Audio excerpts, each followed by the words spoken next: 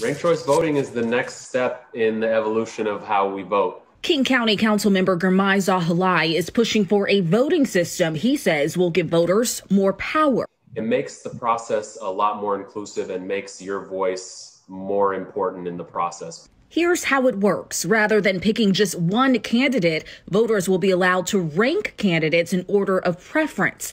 This allows for instant runoffs if no one wins more than 50% of the vote. It also means someone's second or third choice could make all the difference.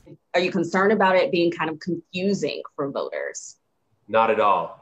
Number one, on the voter side, it's super simple. You know, we're used to ranking things. Ranked choice voting is making its debut Tuesday in New York City's mayoral primary, a high-profile glimpse into how this method would work in King County. New York is going to give us a great test of how ranked choice voting works because it's a high-profile race. There are a lot of candidates in the field who are viable, and one thing that ranked choice voting did is all of the candidates have to go around and talk to everyone. In order for this to happen in King County, council members will have to vote on the ordinance. And then on the November ballot, voters will have to decide if they want the county to begin the process of making the switch.